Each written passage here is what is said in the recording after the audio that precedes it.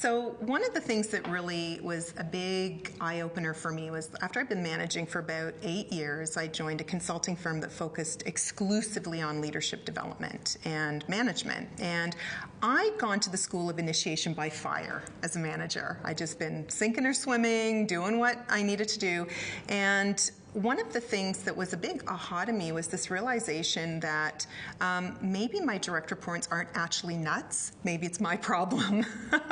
And that, it sounds really silly, but one of the things that I think we all do is we all sort of will tout what our strengths are, you know, and we're often very quick to share with people, well, this is what I'm really good at, and I'm so great at this. And in my case, it was that I was really great at ideas. I love idea generation. I love problem solving. I love coming up with ideas. I'm not the most creative person, but I really get excited by the shiny new stuff.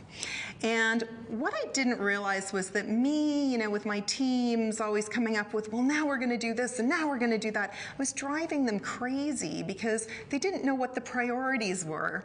And that's the thing about strengths. Whenever you have a strength, you have this Achilles heel that lives in the shadow, this behavior that marries up to that strength that's kind of the opposite. So for me, the ideas were great. The backside to that is I didn't always give a lot of structure and give clarity around what the priorities were.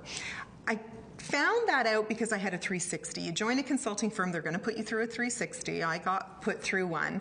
And I can't tell you what a revelation it was. And what it clued into me was about your blind spots as a leader and how, and I think it's especially critical when you're successful to realize that we all have blind spots. And when you're very successful, you can walk around thinking that, you know, hey, I know what I'm doing. I got this all figured out. The reality is there is some behavior that's dogging that strength that you're so proud of. And if you don't know what it is, believe me, people around you are talking about it.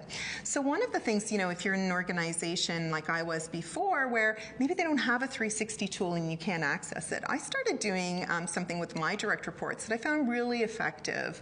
And it was, I would ask, and I would always start with my new teams, I would always ask them this question, and then I would continue to ask it periodically throughout our working relationship. So my question was, what are 3 things that I do really well as a leader? What are 3 things that you think that I'm just good at, that are supporting you in the way you need to be supported, that you'd like to see me do more of? And I'd get 3 very concrete, specific things. Then I'd ask for one thing. I like a 3-to-1 ratio.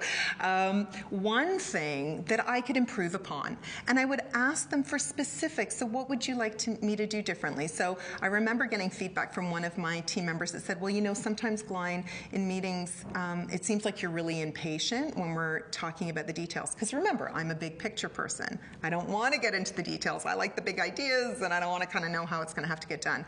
And my direct report said, you know, that sometimes really shuts us down in meetings, and we have to deal with this, and it makes us feel like we're not as important. I said, oh my gosh, well, that's not my intention. Because obviously, often that's the thing. It's not our intention to do this to our directs or the people around us. And so I got really specific suggestions from her on what I could do differently, including not writing in my notepad while people were talking, not sort of interrupting and moving along. So she gave me some really concrete things, which was hugely helpful. So I think as leaders, one of the things that we all need to do, and certainly I've learned, is be relentless at pursuing your blind spots and make sure that you really understand, you know, what are those behaviors that are sneaking up behind that strength that you have.